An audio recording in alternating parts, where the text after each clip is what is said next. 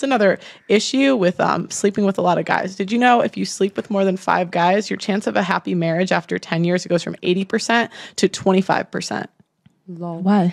Yeah, casual sex. Why? Is something. Because the more men you sleep with, you lose your ability to bond with each one. Pair bonding. Yeah, it's pair bonding. So if you sleep with one guy, you're going to compare the next guy to him. If you sleep with 10 guys, you compare all 10. If you sleep with 20, you compare all 20. And guys hate being compared to other guys. Well, they hate being, but it makes you more divorced. Like, Yeah. You're not likely to be divorced, but you're more likely to leave if you did that because you're with your husband thinking about the last 10 guys that maybe weren't as good as the one you married.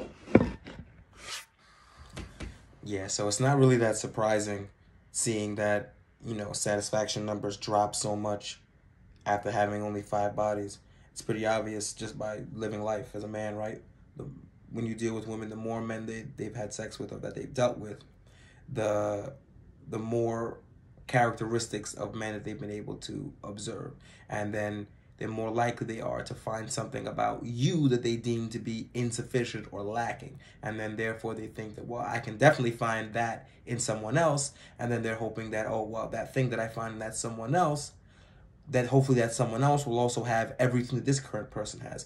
Women live in a perpetual grass is always greener scenario. And usually it's never like that. Because as we know, women initiate 70 to 80% of all divorces. So it's literally thottery that is driving families apart.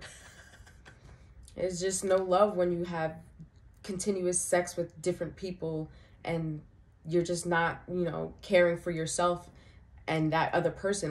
There's just no love there. Yourself, right. So I can see how there's a disconnect with actually bonding with somebody and having that connection if you're consistently on to the next and breaking that from that person and on, so on and so forth. So it's nasty cycle. It's got to stop. It's never going to stop, though. Women are just going to keep digging their own grave.